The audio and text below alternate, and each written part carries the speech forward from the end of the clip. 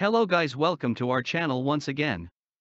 Today we will learn how to check if the lookup activity has any item or not. When we use first row only feature of lookup, we do not get the count property to check the row counts. There is no straightforward way to get this. Let's see how we can work around this. We have a lookup activity where we are getting some records from the SQL table. We marked first row only checkbox.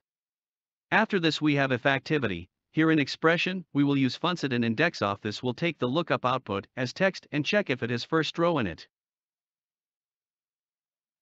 If it does not find the text, it will return -1. Anything more than that, it means we have one record in lookup, and that's the trick.